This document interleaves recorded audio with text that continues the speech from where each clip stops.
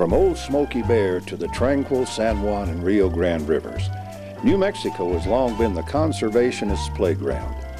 Among the most diverse ecological areas in North America, New Mexico has long offered families, anglers, and hunters a treasure of wildlife and recreational experiences. The ongoing programs of the Department of Game and Fish play a major role in keeping this state wild. Please join us as we explore New Mexico's wildlife.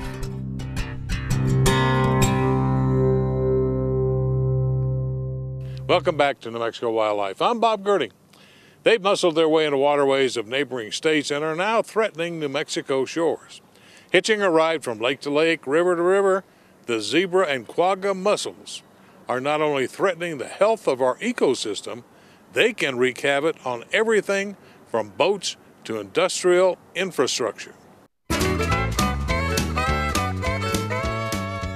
I love Elephant Butte Lake. It's just a beautiful place. And I don't want to see it damaged in any way. Damaged like so many waterways, lakes, dams, and reservoirs by an invasion of zebra and quagga mussels. These mussels are native to Eastern Europe. The invasive species was probably brought to our waterways by ships emptying ballast water into the Great Lakes region in the late 80s. This is what zebra and quagga mussels look like. Small, maybe the size of your fingernail. The larva is nearly invisible, and since they're microscopic, they can float freely through screens set up to stop them. Then they attach onto any hard surface: rock, metal, wood, vinyl, glass, rubber, fiberglass, paper, plants, and native mussels. The zebra and quagga mussels thrive in dams. That's a big concern here at Elephant Butte. This dam is part of the Rio Grande project and provides power and irrigation to south central New Mexico and west Texas. If the mussels get in, they can clog up drains and damage equipment. The invaders are perilously close to our shores, already establishing colonies in neighboring states: Colorado, Nevada, California, Arizona. The big advantage that we have here in New Mexico after seeing this, what's happened in 1986 up the Lake Erie and what's happened in the United States for all of our waterways, is we can see it coming.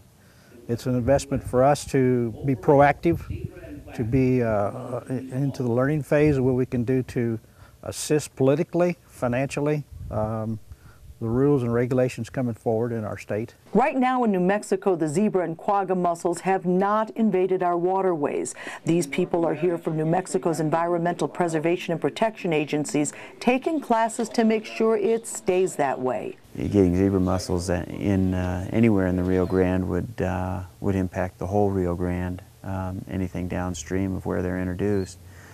So we're very serious about trying to keep people from allowing that to happen.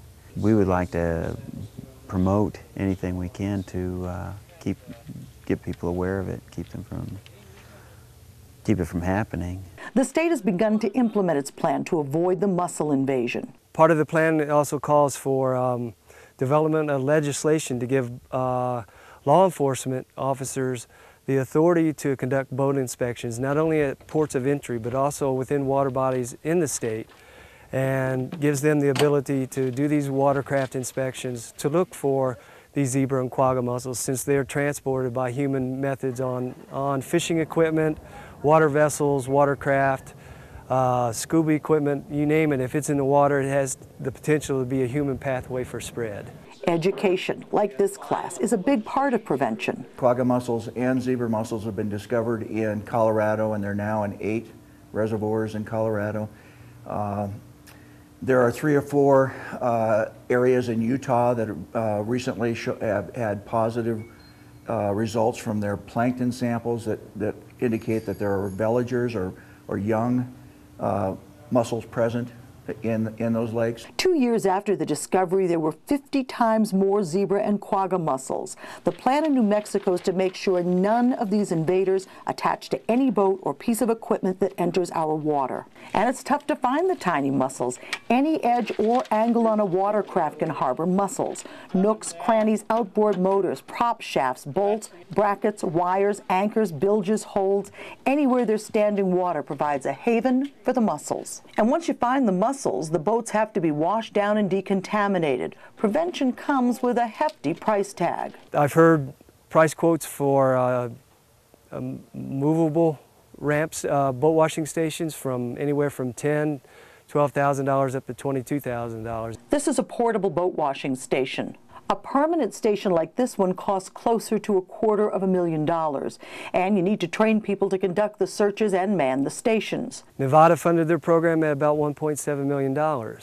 Colorado funded their program at $4 million. Pay now or pay later. Whether it's tap water or whether you're an irrigator, a rancher, a farmer, a boater, a marine operator, a concessionaire at one of the lakes and reservoirs here in the state. So it's something that needs some serious attention, and the sooner we can get it in place, the better off we'll be. Take Elephant Butte Lake State Park, for example. Until recently, checking for the zebra and quagga mussels was strictly voluntary. Not anymore. Due to recent legislation passing, the New Mexico Department of Game and Fish and New Mexico State Park Division officers now have the authority to stop and inspect vessels that we believe that may be a threat to New Mexico waters due to aquatic invasive species. They also gave the ability for both agencies to develop rules in order to enforce aquatic invasive species legislation at state parks or other bodies of waters throughout the state. The zebra and quagga mussels can affect the native fish population by stripping the vital food supply. And because of the way the zebra and quagga mussels digest what they eat, they can pollute the water. Some say water is more precious than gold, especially in the desert.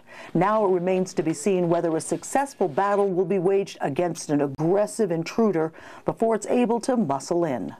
For more information and to view the New Mexico Aquatic Invasive Species Management Plan, log on to wildlife.state.nm.us and click on the Conservation tab.